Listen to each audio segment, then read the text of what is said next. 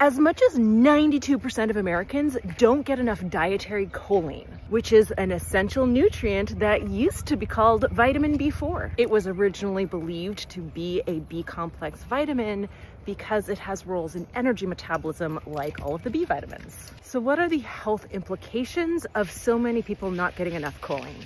Hitting the daily value of choline reduces the risk of non-alcoholic fatty liver disease compared to low choline intake by about 30%. Studies that have compared high versus low choline intake and how that impacts cardiovascular disease risk shows that getting enough dietary choline reduces risk of all cardiovascular disease by 31% and stroke by 35%. High versus low choline intake also reduces cancer incidence by 11%. And for older adults, getting enough dietary choline reduces the risk of low cognitive function by 40%.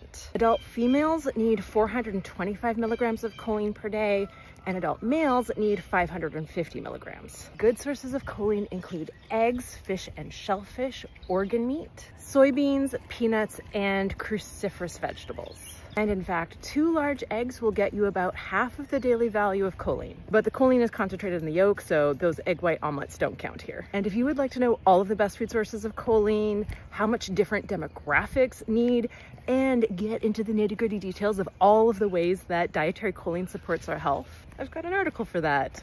And I especially recommend reading the section on choline and cardiovascular disease because there's some really important nuance when it comes to choline and cardiovascular disease risk that relate to the composition of the gut microbiome and dietary sources versus supplemental sources. So to learn more, go to nutrivore.com, tap on nutrients, tap on choline. And you'd probably also like my top 25 foods for every nutrient ebook. You can find that by hitting shop in the top right corner.